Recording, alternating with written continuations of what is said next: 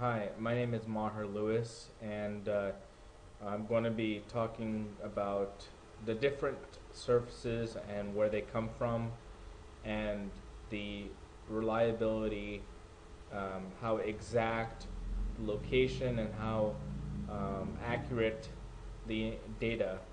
And we're going to start out by opening up AutoCAD Civil 3D 2010, and I can show you right away exactly what I'm talking about. So here's Civil 3D 2010, and this drawing is called the surface X surface, and I have several surfaces. One of which is called Area 2, which is from a it was flown by a company called Geodetic Aerial Services, and they flew the railroad corridor,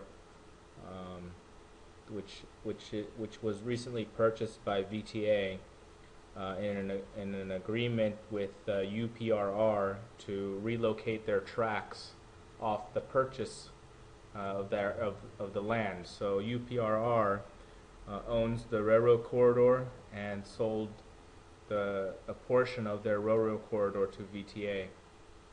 In any case, the surface, which was flown by the aerial topography company called Geodetic, is called Area 2.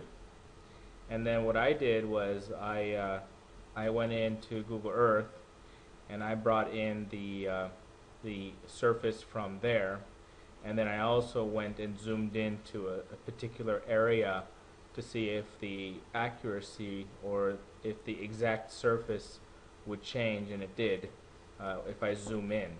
Okay, so here is it's very difficult to see, but there's this surface here, okay, which is the Google Earth surface, which I call Google Earth surface. The other one is called the Area 2, which is this one right here. Okay. And then the test surface, which is this little guy right there. And I'm zooming into a creek. And if you want to see, I could probably turn off these guys here. No display. No display. Okay. And then I'll make this more visible. Okay. So you can see that in this area there's a severe grade change right here, and that's because there's a creek. Okay.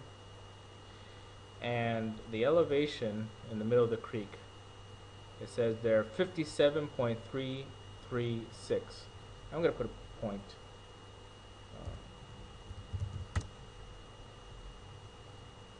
Okay, so now there's a point. You can see it right there. Again, that point is just for location. And here is the elevations of the surface at that point using the other surfaces. So test Google Earth is 65.402. The Google Earth surface is 65.028. And then here's Area 2, which is that area that was flown. It's 57. That's more than 8 feet difference at this point, you see. So Google Earth is not exact. I mean, it's very good, but it basically averages out the surface elevation.